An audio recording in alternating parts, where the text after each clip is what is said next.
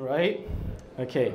So today I will speak to you about the metaverse, right? Why it's so important, why it's happening now, and some of the features, right? I'll keep this brief because I think probably it's Freshers Week and everybody wants to go and party. If not, we could always go and party, no problem, right? So next slide, give it to me. Thank you. So Ready Player One, who has seen this movie? Can I have 1, 2, 3, 4, there you go. So for the ones that haven't seen it, I'm gonna give you a brief summary of it.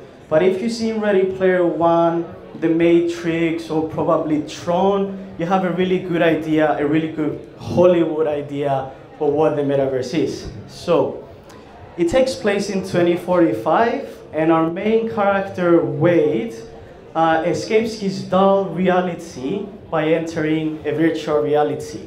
And he's able to play, socialize with friends, and interact with other people, all in virtual reality, all right? Now, why is this relevant? This is happening today. This is happening as we speak. We're starting to see the fragments of the metaverse today. It's real. So, next slide. So, what is the metaverse? The metaverse, for a lack of a better term, is the natural progression of the internet. The full vision of the metaverse is fictional and probably many decades away, but we're starting to see the pieces right now forming. Next slide, please. So, why is it important? All right, let me bring your attention to this. I put some numbers here for you. Might be too small, but these are the top 10 companies, right, by market capitalization. From these companies, 8 of them have to do with the internet. All right, fair enough. And from those 8 companies, at least 5 of them, and I've highlighted them in purple, are forming some sort of technology around the metaverse. The metaverse will be a $1 trillion industry, and we can, all of us, be involved from now. All right? New companies, products, and services will emerge to manage everything from payment processing, identity verification, hiring, ad delivery, content creation, security, and so forth. More broadly, the metaverse will change how we allocate and monetize modern resources. Next slide, please. All right? And for that reason, the metaverse has become the biggest macro goal for many of those companies. For example, Epic Games, which is the maker of the Unreal Engine and Fortnite, has said that they only work on metaverse. Or more recently, Facebook, which they own Oculus VR, and now they have Horizon Virtual Meeting Space. They want to be the next metaverse company. So the tens of billions that will be spent on cloud gaming and metaverse over the next decade is based on the belief that such technologies will underpin our online, but also offline virtual future. Next, please. So why now, right? Metaverse is a puzzle. All the components need to come together to create the bigger picture. From hardware to computational capabilities to virtual platforms, everything plays a role within the metaverse. And at this point in time, we're starting to see some of the connections made between those components, which are giving us a glimpse of the metaverse. Until recently, we did not have a full-blown digital economy that could accept microtransactions or digital ownership, NFTs. Until recently, our videos were still buffering. Actually, they're still buffering. And we could not play games with hundreds of people at the same time. Next, please. So bear with me, this is a big slide, features, but I think it's probably the most important of all. So our metaverse will be persistent. It never resets, it never pauses, it never ends. It doesn't wait for anyone, right? For example, Travis Scott has given a concert on Fortnite. If you missed it, just like in real life, you simply missed it. It just happened. Or it will be without any cap to users, while also providing each user with an individual sense of presence. Everyone can be part of the metaverse and can participate in a specific event, place, or activity together. It will also be a fully functioning economy. Individuals and businesses will be able to create, own, invest, and sell, and be rewarded for an incredibly wide range of work that produces value. And it will offer unprecedented interoperability of data. So your Fortnite gun skin will be able to be transferred into your Call of Duty video game, and your Rocket League car will be able to be driven on Grand Theft Auto. Today, the digital world, and I mean every store or game, acts as if they're in their own silo, behind their very own walls, and that won't be the case anymore. Next slide. Right. So platforms. So I stopped myself from putting every metaverse that I know, because it was gonna be too busy.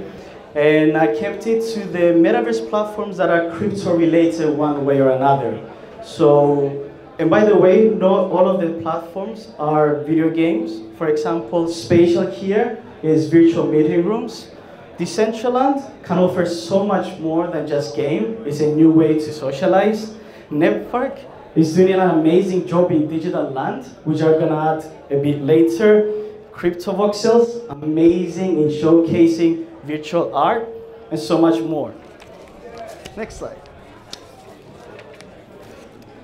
So let's begin. Avatars. Your metaverse begins with your avatars. This is your digital presence, which fortunately or unfortunately is more important than your physical presence. Think about it. More people see your digital presence than they're actually gonna meet you. And the companies know that.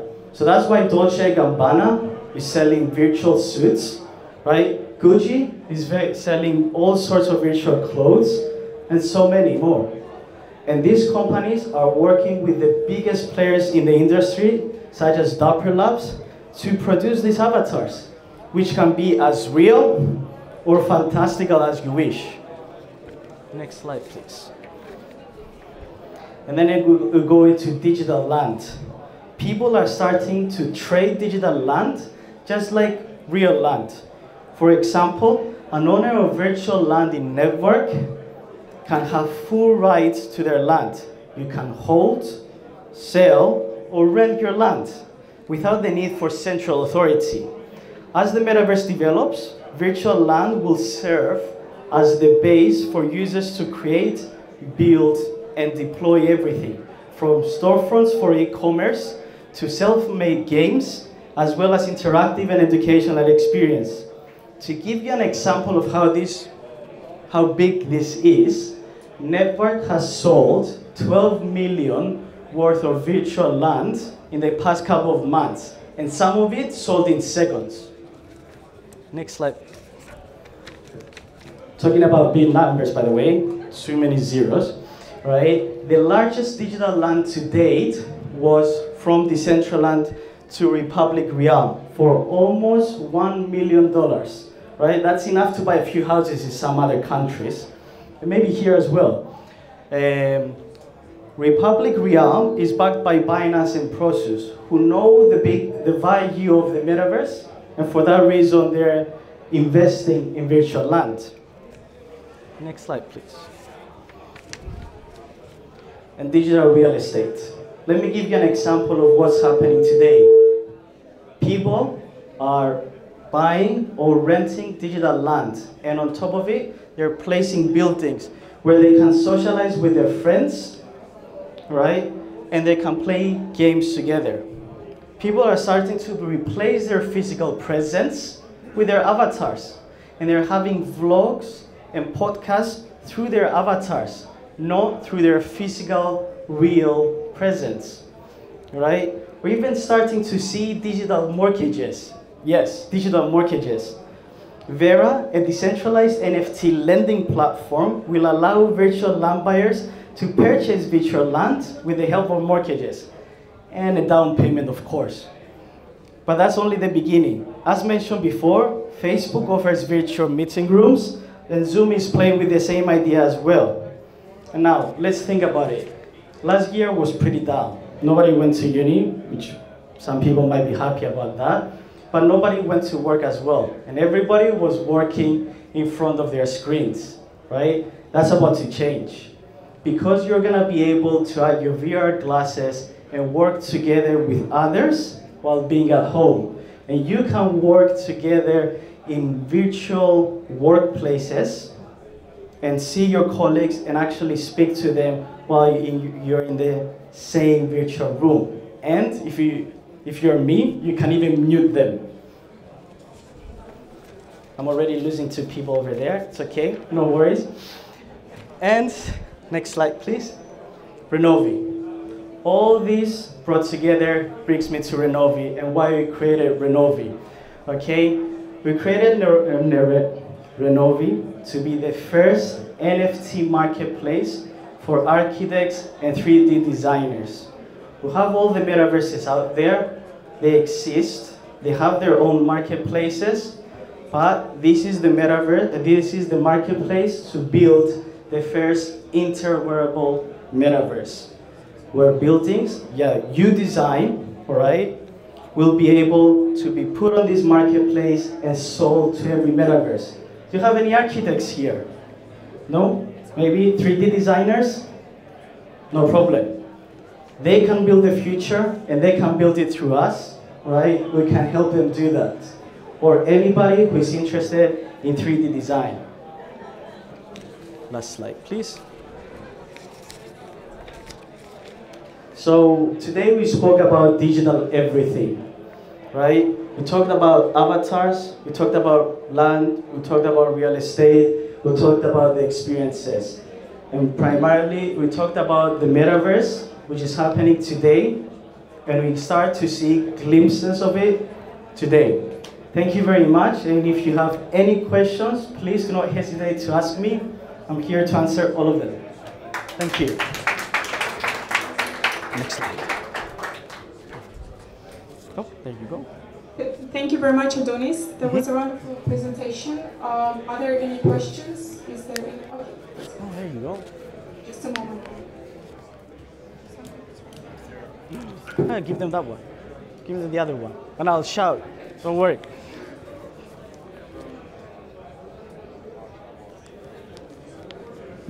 Hi, I just wanted to know how easy is it for someone who doesn't have any experience in architecture or 3D design? How easy is it for them to get involved in this as well? All right. I'll get the microphone so everybody can hear. I'll tell you how difficult it is. It's as difficult as going to Udemy and finding a course for about less than 2 hours to learn how to create 3D designs.